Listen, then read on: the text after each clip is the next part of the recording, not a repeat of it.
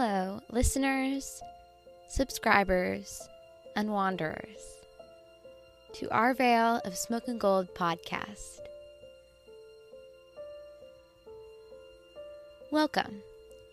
I'm your host, Annalise, and this is part 2 of our Kelpies episode series.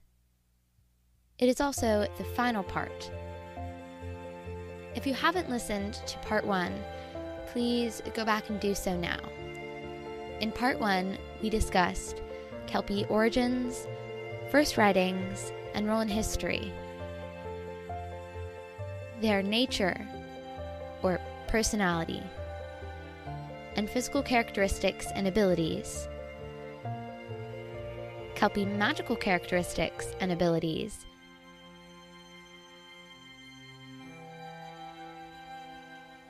their relationship to their habitats, homes, and other fairy folk,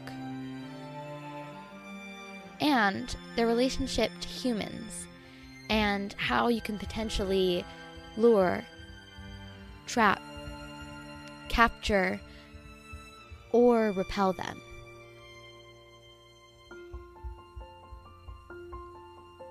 We also began the episode with our first story, per the usual. In this episode, part 2, we'll be discussing a second story, then analyzing the Kelpie itself, as well as the stories that were mentioned in this episode and part 1. And then onto my personal magic section, and we will end the episode with a quick conclusion and a list of the sources. So, without any more interruptions, let's get into our second story.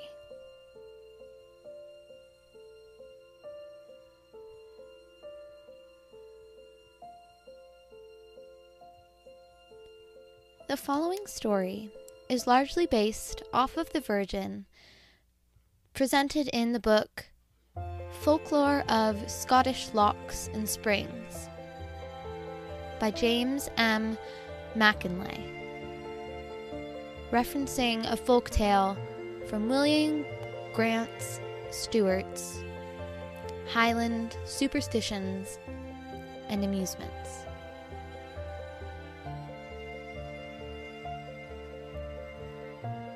The murky, obscure depths of the Loch Ness were once known to harbor a noted demon steed that was a cause of terror to the inhabitants of the nearby land.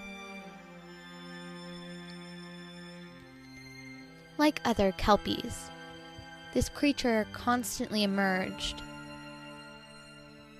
bedecked in dark reeds and sand, to trot along the roadside, all bridled and saddled,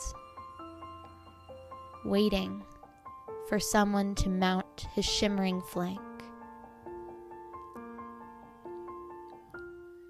When any unwary traveler did so, the Kelpie took to his heels and presently plunged into the deepest, blackest waters of Loch Ness, with the victim on his back, their screams rippling the lake and traveling with the wind to the adjacent town. People shivered, but kept their heads down in a silent agreement to never acknowledge the creature. Predictably, tourism in the town declined, since traveling to a town where few returned from was less than appealing, to say the least, thus plunging the area into a state of poverty and isolation. Such events continued until one day, a Highlander by the name of MacGregor resolved to best the water horse, banishing its haunting presence from Loch Ness for good. For many years, the young man contemplated tactics to eradicate the Kelpie, preparing weapons and observing the actions and ability of his foe.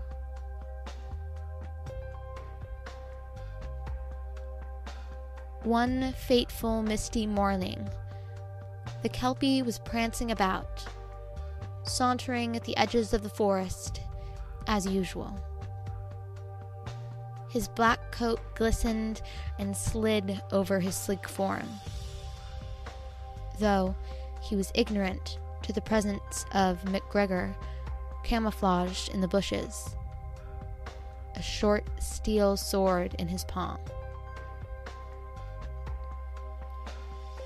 The Kelpie was considerably startled when MacGregor, sword in hand, leapt from the seemingly benevolent greenery and struck him a blow on the nose. The weapon cut through the bridle and the bit affixed to the Kelpie, both falling to the ground. The accessories were instantly picked up by MacGregor, jumping out of the path of the frantic horse's hooves. MacGregor was then able to observe that the bit and buckles were of pure silver, and the reins of soft and beautifully speckled leather. And, from his constant surveillance of the Kelpie, MacGregor had determined that the Kelpie was powerless without his saddle. As if to prove MacGregor's speculations, the Kelpie requested to have his bit and saddle restored in coherent Gaelic, because, though a horse, this Kelpie had the power of human speech, and was able to converse with his conqueror, using varying arguments to bring about the restoration of his lost and vital property. Very amusing mortal. Now return to me my rightful possessions. I think not.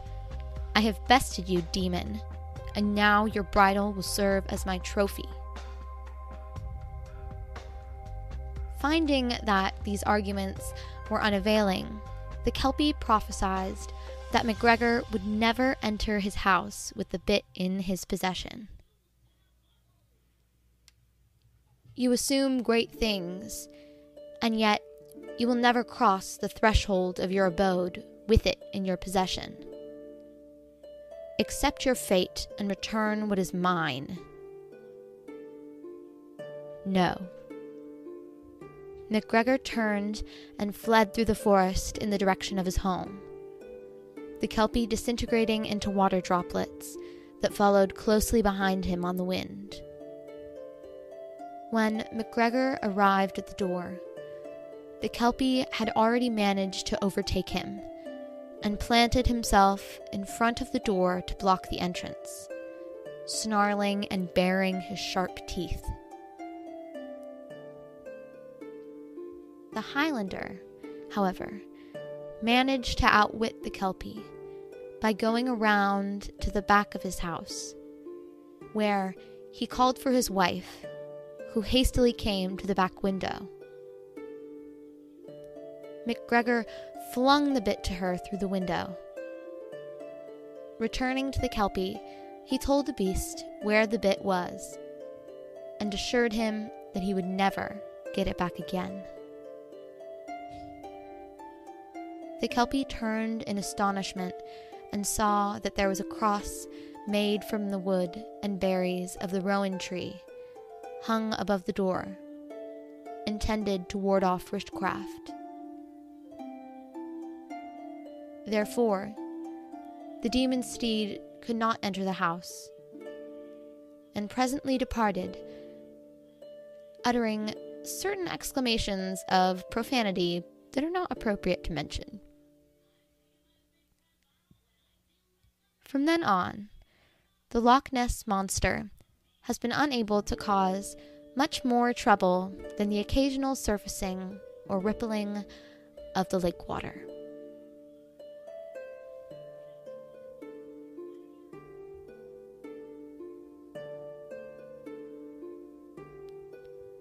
Story and creature or fae analysis. Based on whichever interpretation is used, the Kelpie is described either as a magical creature or fairy, the hungry spirit of a body of water that takes the form of a horse, or even a demon in horse form. For the most part throughout this episode, we have predominantly followed the narrative of the Kelpie being presented as a fae, touching a bit on their spiritual aspects in their relationship to their habitat. Though this story offered a vivid introduction into the Kelpie as a demon. On all accounts, the Kelpie, or any water horse that we have discussed for that matter, is portrayed as an insidious force to be reckoned with.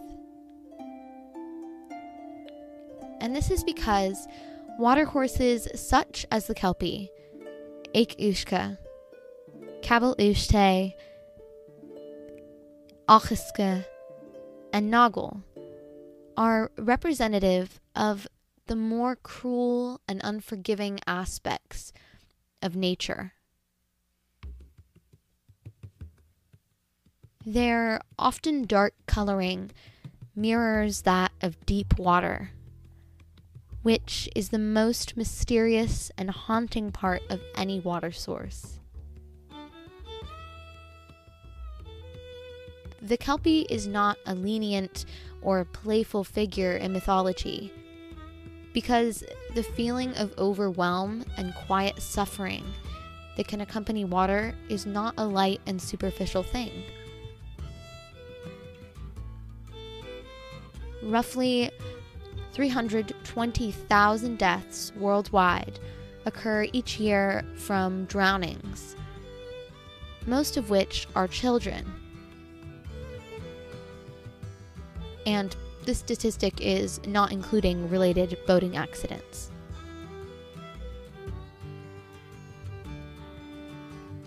Maintaining the idea that a dark and malicious horse is waiting to drag you to your death is a metaphor for the inherent dangers that come with playing in water. We were not built for the element of water. We have adapted to be able to withstand it, but only through a little while, by swimming.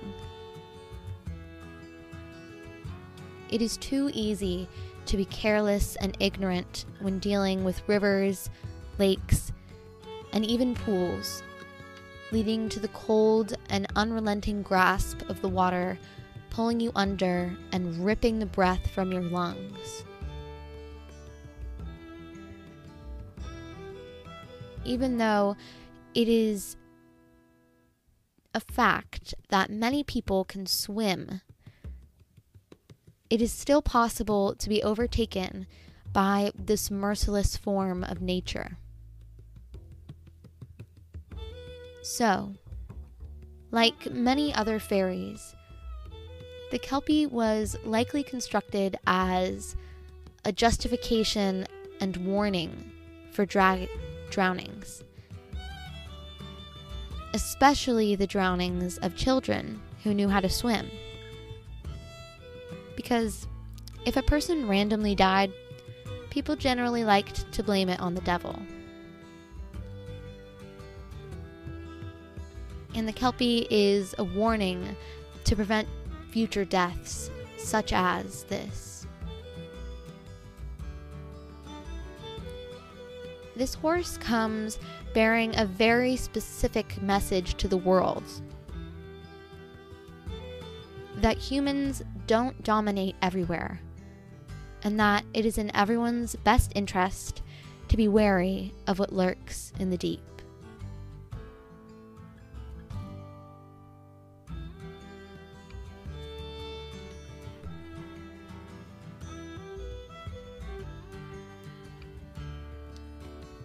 Hello, listeners, and welcome to my personal magic section, where I talk about how the creature or fairy of this and the previous episodes have impacted me, or how their ideas may be incorporated or may relate to my life.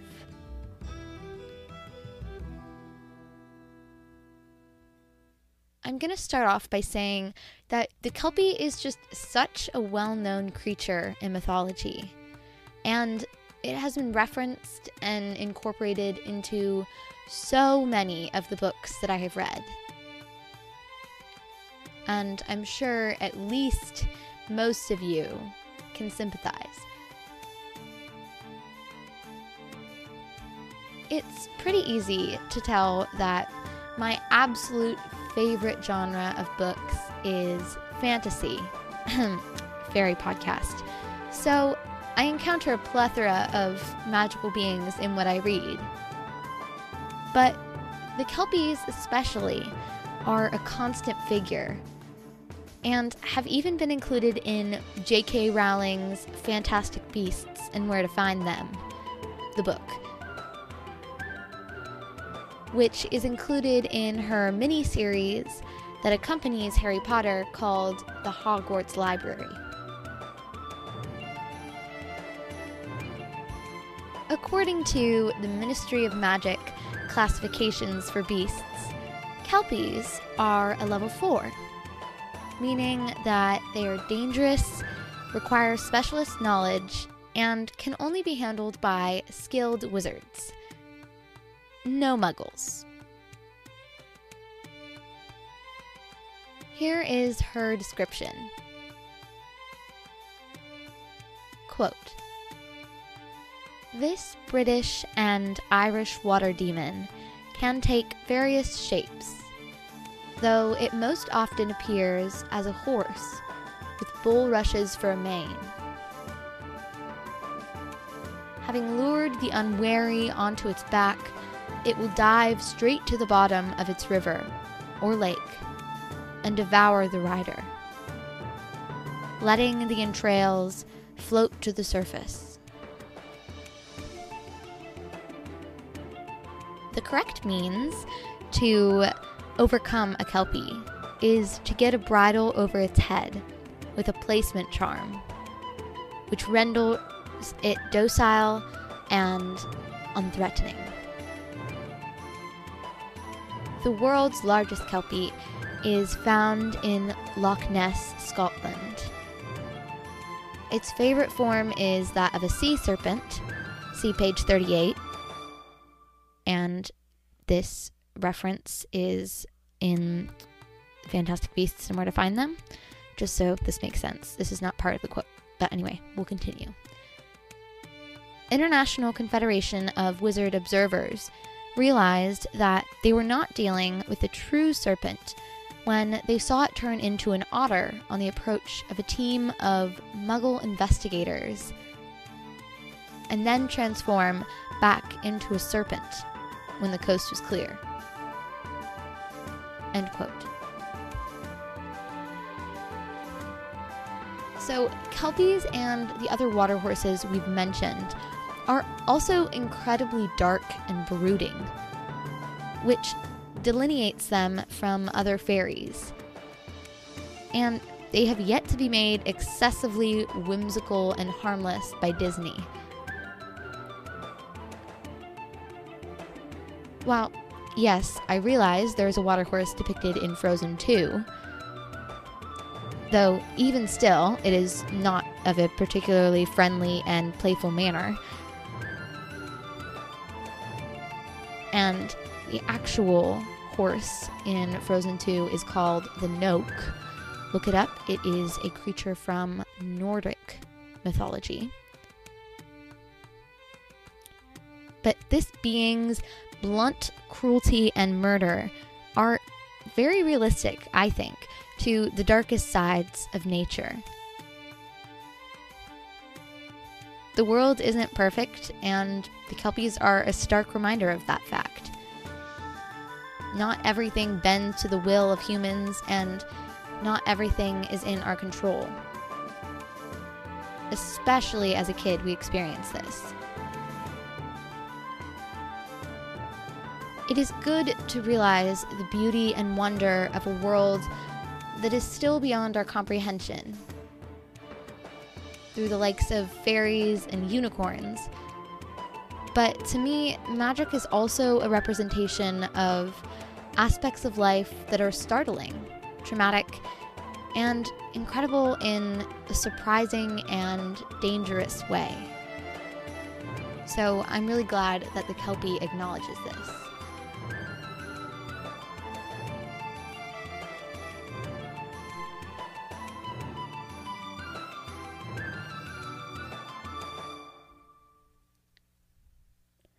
And with that, our episodes on Kelpies, the Eik Ushka, Kabel Ushte, Achuska, and Noggles have come to a close.